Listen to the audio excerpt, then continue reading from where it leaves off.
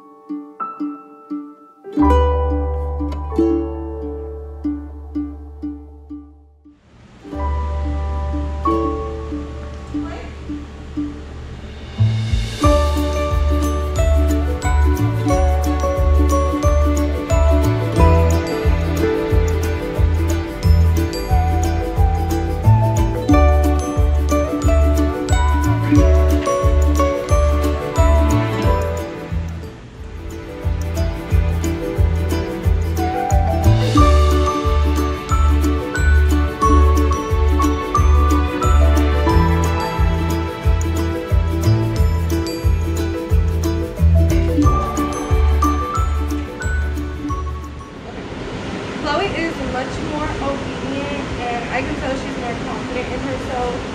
She used to be skittish and nervous, and now she seems like a whole new dog. Have anything on her? Yeah, before the training, anytime we would take her out, any dogs come by, cat, people, hair would stand up on her back. She would bark at them. If we were walking her, yeah, she would tense up. If we were walking her, she'd try to drag us. But yeah, after the training, she walked better now.